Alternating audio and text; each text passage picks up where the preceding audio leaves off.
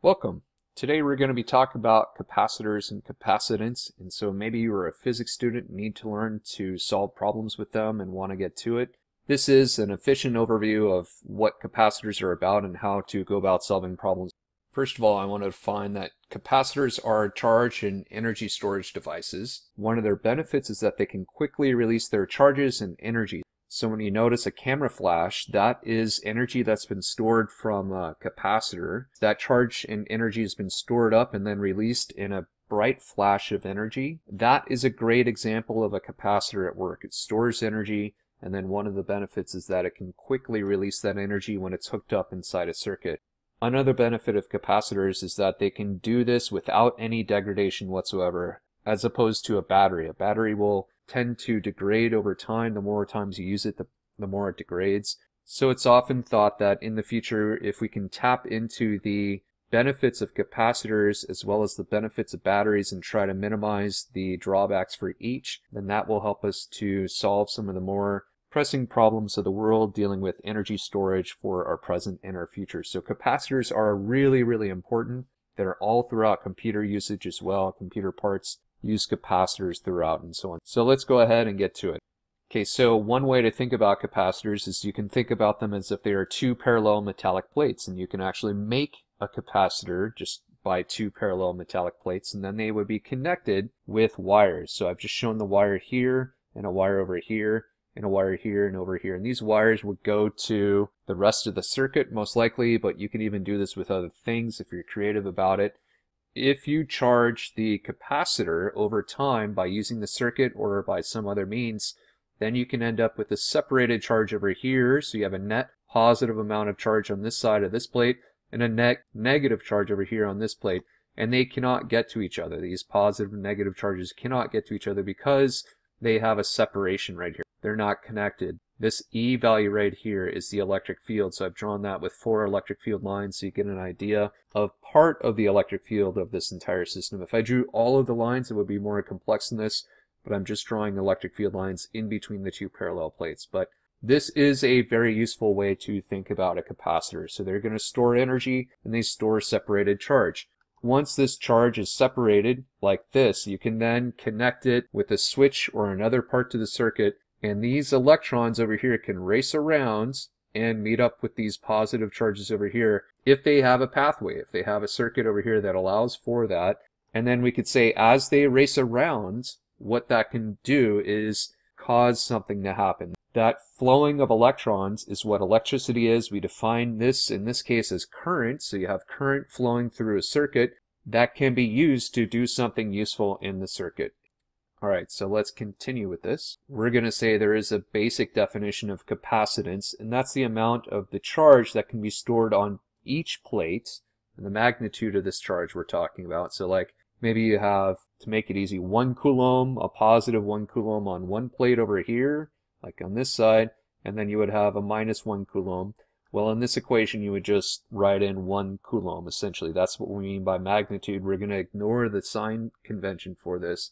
And that charge is going to be divided by this potential difference right here that you have across these two parallel metal plates.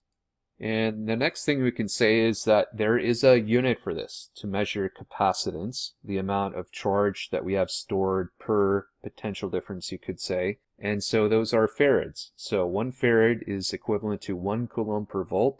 That would be a lot of capacitance. So typically we don't deal with numbers that are that high. We deal with farads in problems that are on the order of like microfarads or something like that, 10 to the negative 6 or even smaller, maybe nano 10 to the negative 9th or pico 10 to the negative 12th. In any case, that's the equation that we can use to calculate basic calculations with capacitance. And sometimes basic equations can be really helpful to understand what is happening with the concept. Alright, and so if we have two parallel plates like this, and we have nothing in between the plates, like a vacuum you could say, then there is another equation that we can learn more about this. And so if we have the area of one of the plates over here, and the distance between the plates would be this d value right here, this is called the permittivity of space or the permittivity of free space. It's kind of a weird name. but what it is just a constant that's going to go in here. And so don't worry about the constant so much. I have written it out down here. What I do want to focus on is the area of the plates and the distance between the plates. So if the area of one of the plates gets larger, what happens to the capacitance? The capacitance goes up, right? And what happens if the distance between the plates goes up? What happens to the capacitance? The capacitance goes down. So the farther apart these plates are, the less ability to store energy and charge this device has. And that makes sense, right? You bring them apart, and what happens is that's harder. That attraction is less the farther apart they are between the positive charges over here and the negative charges over here. So to get a very effective capacitor, you want a lot of area, a large amount of area, and a small amount of distance in between the two parallel plates that you're dealing with. And this equation you could use to be able to calculate that. Alright, and so next up we need to talk about an important concept, and those are called dielectrics. Dielectrics are materials, so this is an insulating material that you can put in between your two parallel plates, and what they do is that it changes the capacitance. And this is a little bit harder to understand why this is.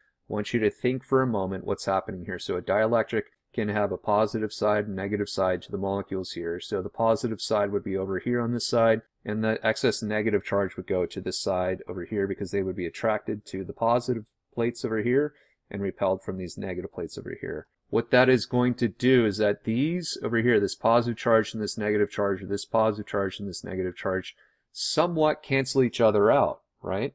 They somewhat cancel each other out. Well, what does that mean? What effect does that have? Well, that effect it has is you still have a potential difference here on these two plates set up by the circuit. So you still have the same delta V value. And if that is true, then we could say the amount of charge on each of these plates is going up because we still have to have a net overall positive charge over here. Notice we now have 8 positive charges here, 8 negative charges here. I had 4 and 4 over here, and I've got 4 in here. That's because these charges cancel out, and so you still have a net plus 4 charge over here and a net minus 4 charge over here. You see what I'm doing? This is a diagram I created to help you to understand how this works. So you still have a net positive 4 over here, net negative 4 over here.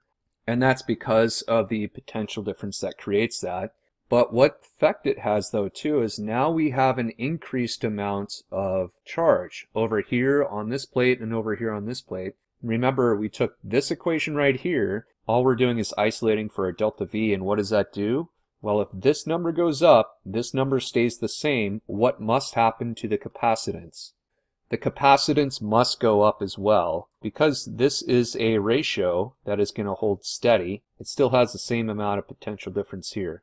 So the follow-up question I have is, if you insert a dielectric, you can store more charge in the parallel plates with the same given potential difference.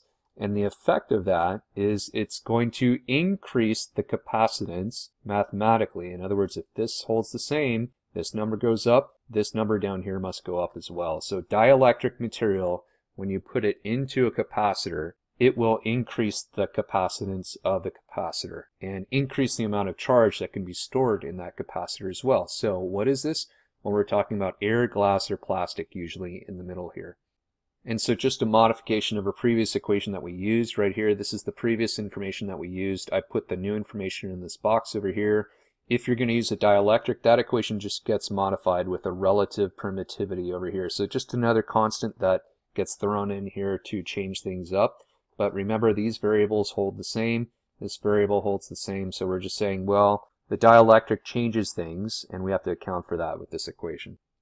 Okay, and if you've understood what I've been saying up to this point, it should make sense, hopefully, that we could say we've got stored potential energy in this scenario right here. Why is that? Well, if we provide a pathway for these electrons to flow around from the negative side to the positive side over here, then you will have a current. You'll have electricity flowing, and that electricity can be used to do useful work, things we want to have happen. So at this point, it did take work to separate these charges and get them set up, but they are attracting each other. They just cannot pass because of this gap in the middle here. You can't have the charges meet each other. And so the charge is effectively stored. And in a way, you could say, well, that stores potential energy, and that is true. And so we can do a potential energy calculation with this. We could say the charge on one plate is going to be our Q value.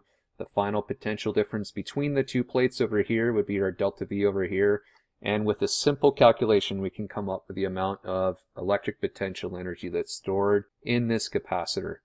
All right, and so let's do a quick example problem. It says a 5 microfarad capacitor is connected to a 12-volt battery. What is the magnitude of the charge in each plate of the capacitor and how much energy is stored in the capacitor?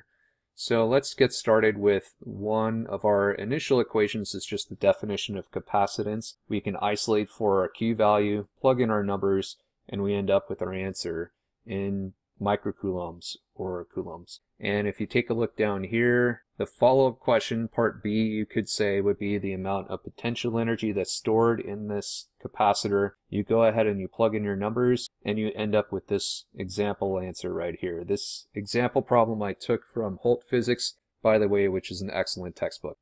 Just a couple other things I want to add. First of all, you may have used a capacitor today. If you typed at a keyboard, you were using a capacitor without even realizing it. So if you can understand what I've said so far, hopefully this diagram will make sense.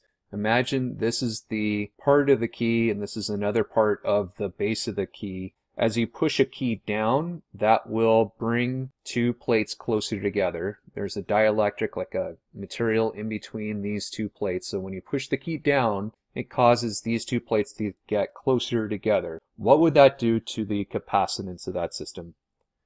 Well, it would change. The capacitance would go up. So the amount of charge that could be stored there would go up. And if you had this hooked up to a circuit and you design this intelligently, you could sense that there is more charge flowing into that key circuit. And when your finger releases, then it would go back to where it was. Charge would flow out of that system. And if you designed it intelligently enough and knew what you were doing, you could use a capacitor to drive a keyboard. This is how a keyboard works. It works using these capacitors. You push a key down, it squishes plates together, changes the capacitance, the amount of charge that's stored. The computer reads that and interprets that as a key is being pushed or a key is being released.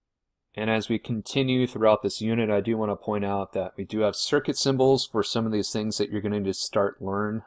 This is a symbol for a capacitor if it's drawn left to right, or a capacitor if it's drawn top to bottom, you could say.